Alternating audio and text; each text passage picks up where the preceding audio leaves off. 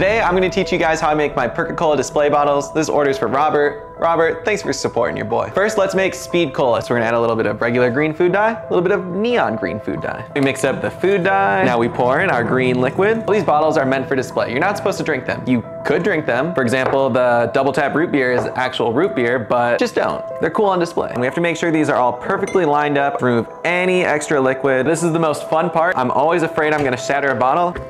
Throw the sticker on top. And there it is. Robert, your order is all set to go. Check out my website if you want your own Perk-a-cola displays. I try and price them as fairly as I can. Thanks again, guys.